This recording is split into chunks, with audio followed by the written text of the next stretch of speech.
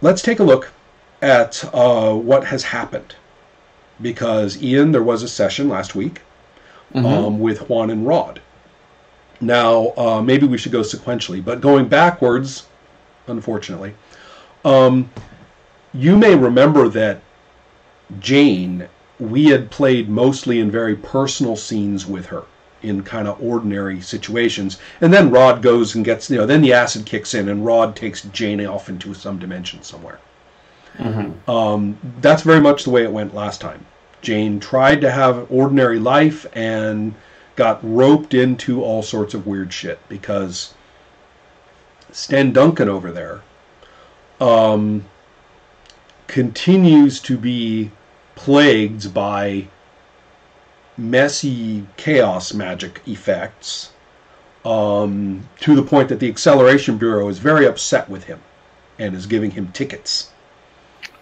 And that the most dramatic manifestation of this was that he may have a child that he didn't know about who currently is manifesting in terrifying ways. So his whole idyllic London accountant boring life is suddenly threatened at its very core. That the child that he and his wife thought they didn't have may actually have come into existence in some way. So for Sten, this is all very personal. And he has finally decided to bring the Fulcrum, his super role, into trying to deal with this. Aided by Galaxy Jane, whom he has inadvertently dragged into this situation.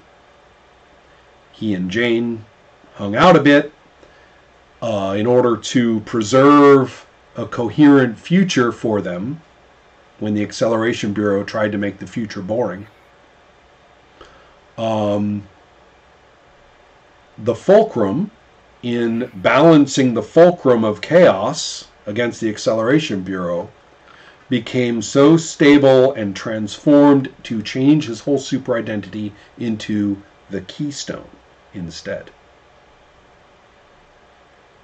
So Jane turns around, goes off to the mystic dimension in which the Keystone resides, like as an object, symbolic object, and steals it.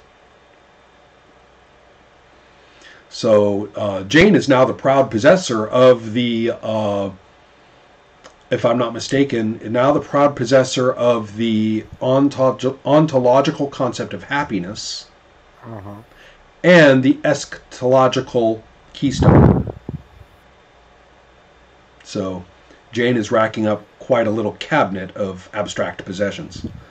But on the other hand, she and the newly christened Keystone are pretty much in agreement that they need to cope with these chaos effects proactively because the Acceleration Bureau is just being a pain in the ass about it. Now, if I recall, we left Blue Streak having dealt with being interrogated by, I believe Rod called him, what was it? Shimmer Step? Was that right? Something like that? Do you remember? I can't remember. Okay. But it's on Rod's sheet. It's a vague bell, yeah. But do you recall from that session, which was a while ago, at all what occurred with where we left you? I seem to remember in order to escape, I rode or was catapulted to the slipstream, and I've now ended up in a kind of slightly alternate version of my existence where Sonia Jackson, the girlfriend who I'm sure about in my reality, I'm married to her and she is pregnant. And those are the changes I've seen so far. I seem to recall that did happen. I'm trying to remember what else did, but we can probably leave it at that. So there was something with a girl who worked at a cappuccino. Well, that's not actually what it is. You're married to someone else. Someone else is pregnant, and Sonia Jackson is working at the bistro. That's instead. right. Yes. So you've got complicated women things going on.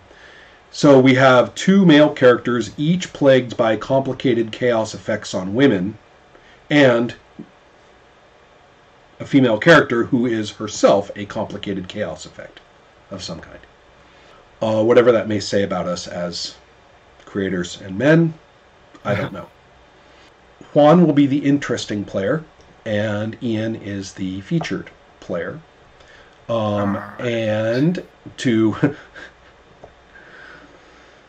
do what we do, Juan has a question for him. Mm-hmm. So, what are you doing right now, Ian? I am fighting my way through the shield, my arch nemesis's goons, in order to get to the shield himself. You want to?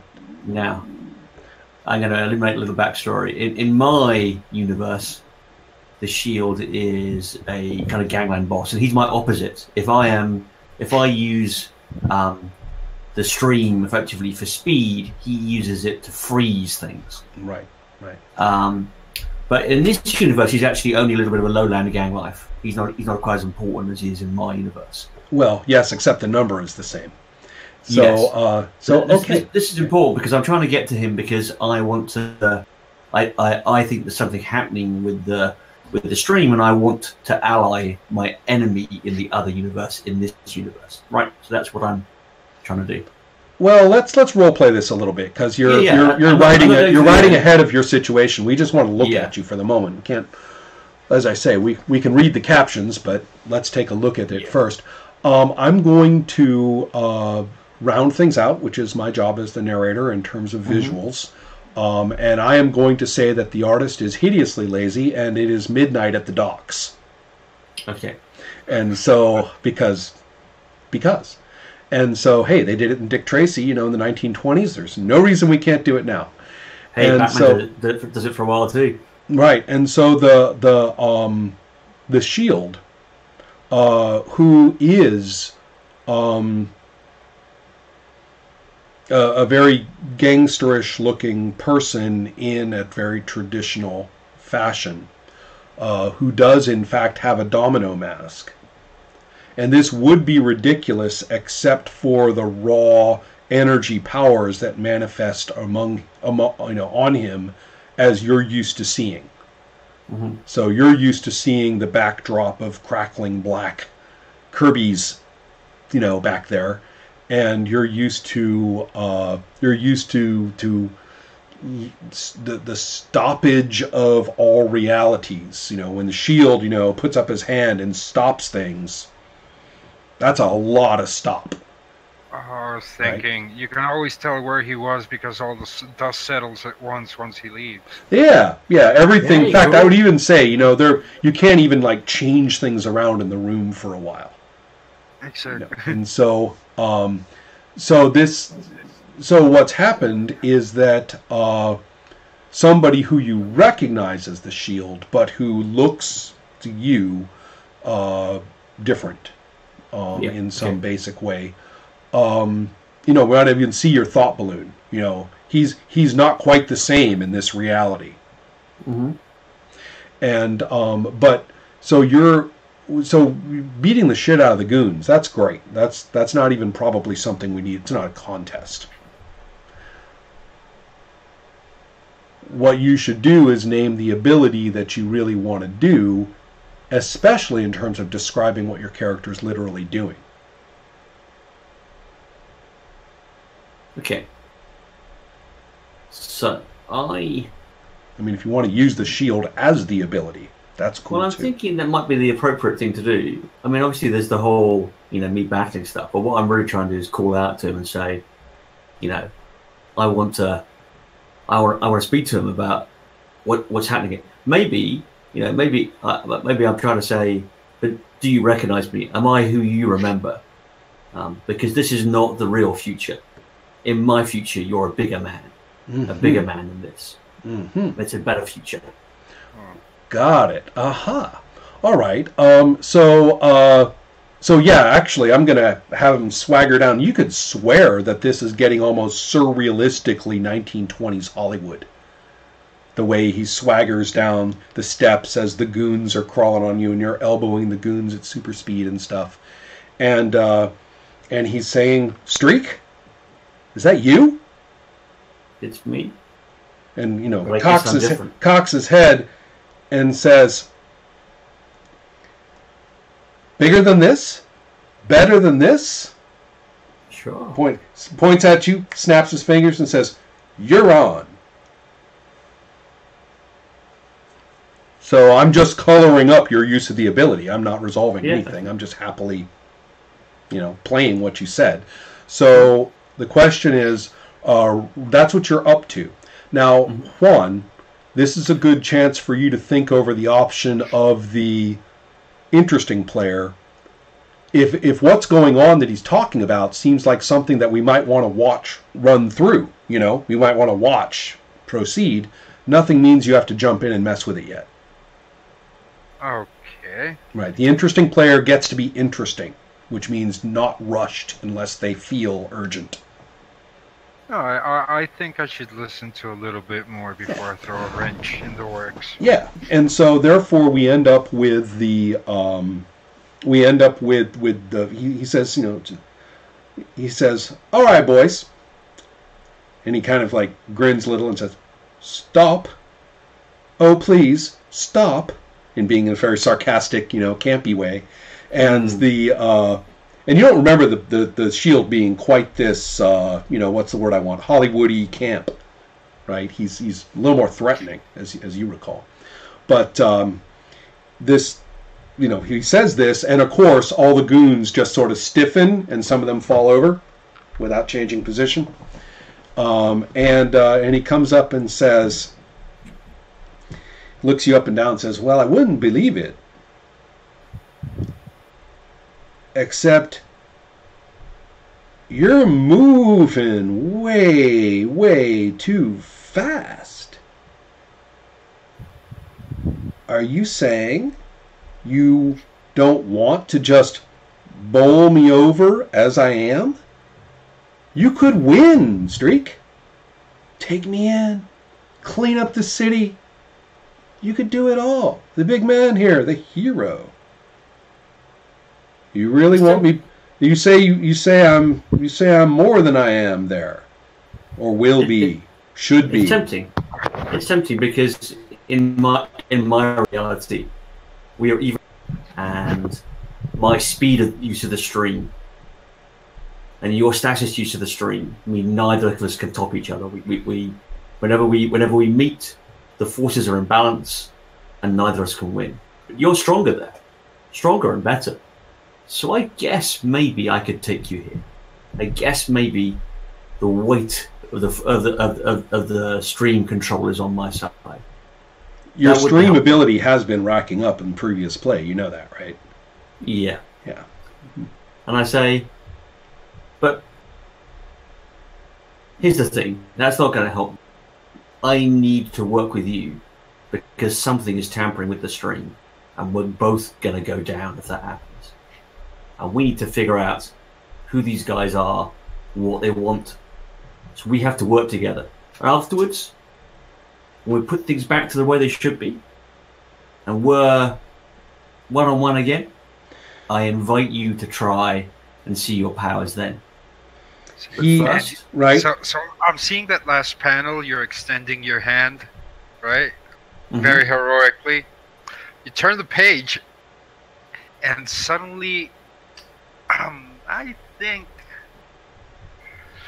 how do I describe this? Okay, you turn the page and there's a distortion behind the shield, and a silhouette pops up. He's backlit right now because it's dramatic. The silhouette appears behind him. It's familiar, and I am going to attack you, or present and gone. Because somehow you're going to pop up behind the shield and super speed stab him in the heart from behind. While you look from where you're standing right now with your extended hand. So another version of the blue streak. Okay. So you're going to use. Cool. So you're attacking with what? Present and gone. Present and gone. Oh, very nasty. And so. Sorry. And so, what will you? And you're attacking with present and gone. And what are you going to be attacking? The shield. Yes. Right. So, meaning the ability, you're going to reduce the ability of the shield. Exactly. Got it. Ian, what will you defend with? Well, I'm here and there. Fantastic. Gentlemen, start your engines. All right. So it'll be 4 versus 7, effectively, Ron, yeah? Say that again, please, Ian? It'll be 4 versus 7 with the masteries. Yes, you both have masteries, so you just strip the masteries and just roll as if your abilities were 4 and 7. I've got a 2. The best possible roll. I've got a 9. Wow. Okay, so we've got a success and a failure, correct? Yep. Both of you begin play with 3 hero points. I reviewed the rules. I've been not playing them quite right. Masteries, which neither of you have, can bump up and bump down, right? You can bump yours up and bump others down. Hero points can only bump yourself up. You can't bump the other person down. So, therefore, Ian, as the current loser in this situation, if I'm not mistaken, correct? You got you're facing a minor defeat right now. Ian, you have the chance to get a hero point. If you spend a hero point, you will be looking at a marginal victory instead, because you rolled higher. Yeah. I'm going to spend that hero point. Excellent. Juan, I don't know where you want to take this. As the interesting player, it's up to you to play soft or hard in terms of intensity, so that's up to you. And you have your own uses for hero points, I'm sure. So. Okay, I'm thinking mechanically. I just made the story more interesting. There's no real point in actually killing the shield. So. There you go. There you go. I won't add anything else. Yeah, perfect. So, Ian, if you want to make it a minor victory, you could. No, I think marginal victory. Shocked by what happens. Perfect. So what's going to happen is that present and gone is going to be reduced by 3 points. Nothing else will change, because a marginal victory doesn't get you any points on your abilities, and so nothing else changes. And then I get to. Funnily enough, that makes present and gone and here and there exactly the same number. That's cool too, right? Yeah. So yeah. Therefore, we see the visuals on this are amazing, because present and gone, of course, is the shield, the blue streak, I believe, as we know him here in this reality, who would be taking any chance he could to take down. You're realizing this reality is kind of like more pulpy than yours, because taking him out with a dagger is, you're like, ooh. So he's present. You are here. Then you are there. He's gone. Because you're standing precisely where he was. You actually step into where he existed in this reality. Right. Okay. Yes. I've taken his existence. Right. And catapulted him somewhere else. Perhaps you don't know how this shit works. Yeah. And so you have prevented the shield from taking any damage at all. Did the shield presumably though did he see the second? Well, I am narrating, and I am thinking about this. I think that the shield says, we better do this now, or else I'm going to end up owing you too much to kick your ass.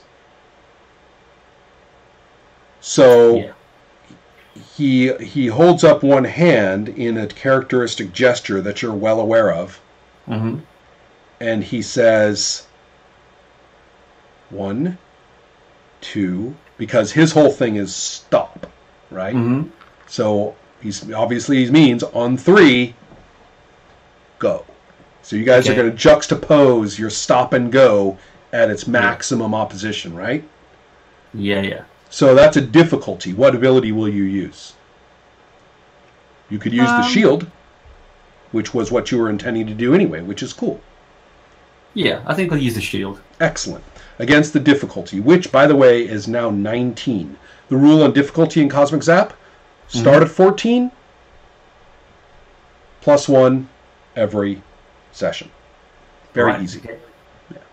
So this being our 1, 2, 3, 4. It's 18. Damn it, not 19. Okay, I'm rolling with an 18. Let's go. Okay, I'm running 14. So I get an 18, strangely. And I get a 14. So that means again I've got a success and you've got a failure, right? Yeah, I ain't gonna actually spend a hero point. I want to keep things off in a certain direction, so I know that's worth. That's what they're for. That's what they're for. Yeah. By the way, when Juan attacked, that was super on super, right? Present and gone versus. Yeah, it was indeed. Yeah. Yeah, so that's no hero points were gained or lost. So therefore, you have got a marginal victory again, I believe. Indeed. Yeah. Excellent. The two of you, it's a marginal victory. So the two of you end up in the proper lives, and just for fun, much to your girlfriend's surprise, Sonia Jackson's surprise, in her place, a superpowered gangster thug is sitting in your chair. And much to your surprise and the surprise of the beauteous lieutenants of the Shield, who of course have nothing better to do than lounge around his offices, are both quite surprised to see you sitting behind his desk. So unless we want to play with it, I'm just going to say hilarity ensues as the two of you get to where you belong as quickly as possible. So that's quite cool. Yeah. So yeah, you did it, but you didn't do it like with a whole lot of dignity or extra cool effects or special benefits or anything, because it was marginal.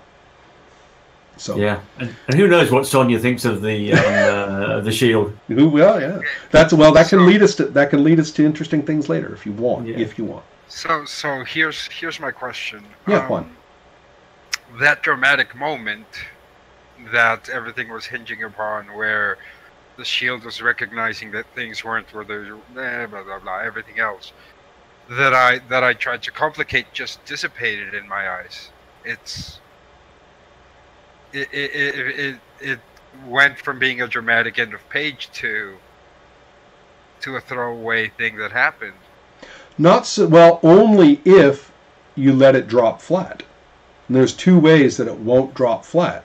Ian is so intrigued by this that he wants to continue to play, or another player likes the Shield enough to put an ability on their sheet to reflect that, and therefore the Shield becomes a more nuanced character that way, obviously, and can be played from more directions as play goes on, because you can use abilities on your sheet when you're featured.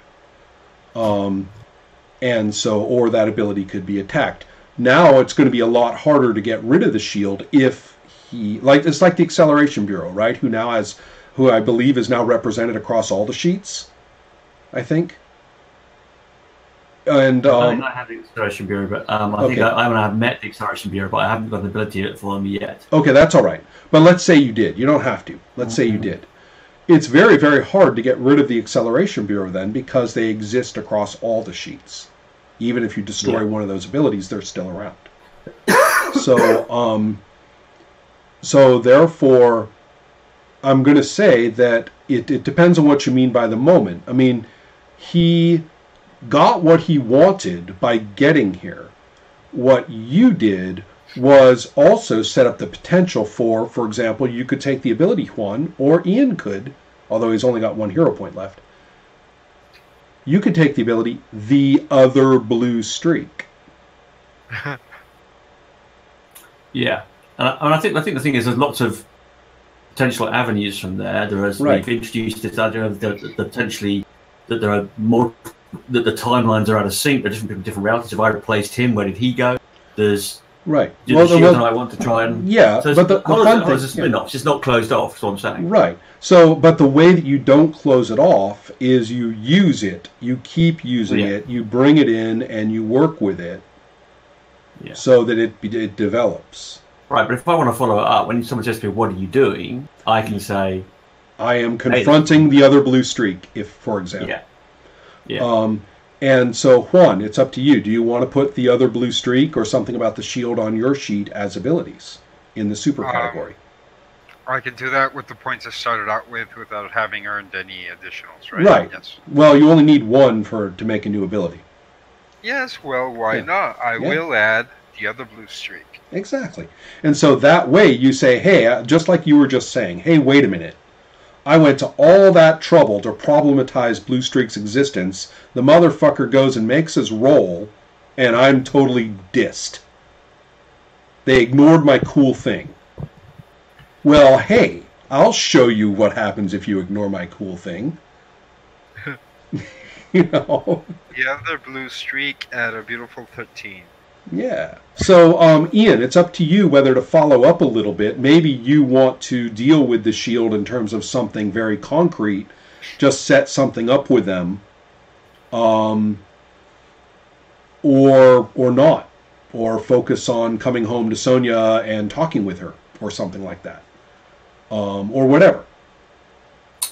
The thing is that kind of ending feels like the ending of this issue to me. Okay, then you're good. Because it's basically a comic element which will happen off scene, and then there'll be another issue. So I'd like to probably flip it over at this point. Perfect. Yeah, so that's why it's your choice.